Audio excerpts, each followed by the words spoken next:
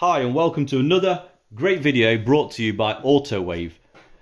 In this video we're going to show you how to read the ISN from a BMW using the ACDP ISN module and adapter set.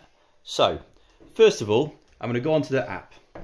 On the app I will select BMW. I'll then select DME ISN. Now I'm going to be reading it on the bench. So I hit bench. At this point is where you select what chassis the vehicle is and which ECU type. I will show you in another video how to identify which type of adapter and the instructions dependent on which model of vehicle you're trying to read the ISN for. In this case I know it's from an N47 engine. So if I go to E series, which is what it's from, now on the right hand side we have various options for help on different ECUs, because there's actually 4 types that would suit the N47 engine. So I'll start at the bottom because I know it's the top one. So if we start here and I hit the help, you see a photo of the actual ECU. Now I can see that my ECU is actually different, so that's not the one that I require. So I'll go back out and I'll select the next one. Again, I can see that this is not the one that I require. I'll then go to the third one.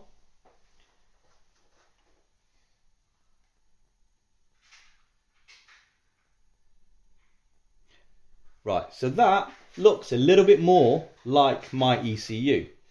So if I then turn it over, have a look at the bottom, I can see that's what it looks like. If I look at the plugs actually look the same. So I think that this is the one that I need to use. Let's give it a go. So on this instructions you can see that it requires the X2 adapter. So it lists everything that you require to read the ISN from this particular ECU. So you got the dongle, which we have here, the OBP ICP adapter, which we have here. You also have the X2 adapter, which I have bought as a set with the X1, X2, X3, all available from autowave.co.uk. And we also have the ribbon cable, which will connect the two. Now, in order to read ISNs, you will need to purchase Module 3 ISN module that authorises the ISN reading function within the ACDP. So I've looked at the first screen, I've looked at the second screen, I've identified that that's what I'm going to need. So now if I take this out of the box, the X2 adapter, which is this one here, I can see that's the one that I require, and it shows me how it's going to go on. It all fits in line. I've not pushed it on yet, and very important at this stage, you'll also see where the jumper settings need to be. So this is the old style of OBP, this is the new style. I have got the new style in my hand, so I'm going to match up the jumper settings. And what I need to do is I need to go change this jumper to the next step up. And that is very important. And also remember, you're only required to change these jumpers when you're reading ISNs. So it's good to change it back at the end of the job, so you don't fail on the next job that you use the ACDP device on. So now I've configured my jumpers, and I just need to connect the devices. I've already paired the ACDP to my phone. So now what I'm going to do is I'm just going to follow the instructions on the photo, very straightforward. Connect the adapter in. It's a nice snug fit. Put the ribbon connector on. Connect that into here.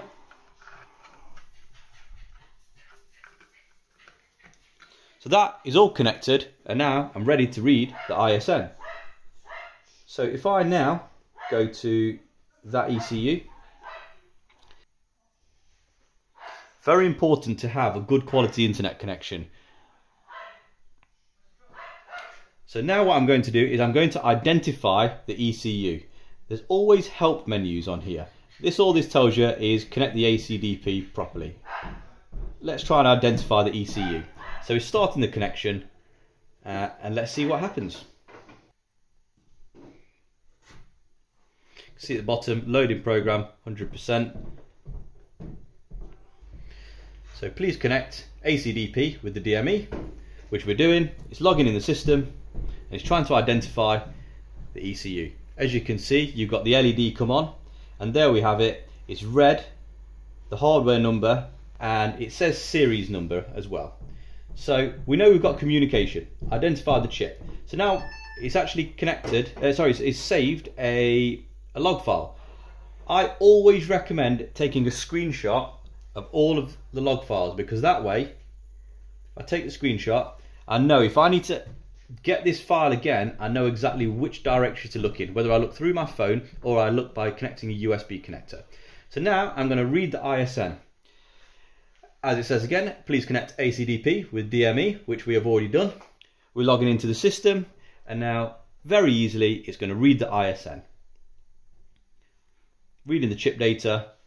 It says please save EEPROM data. Uploading file on ACDP actually means saving file. So it's told me the file location that it saved the EEPROM. Again, I'm going to take a screenshot. Screenshot taken. Hit OK. There we go. There's our ISN. So with that ISN, I can now copy it, either that or export it by saving it as a file. Save a file. That's saved. Hit OK.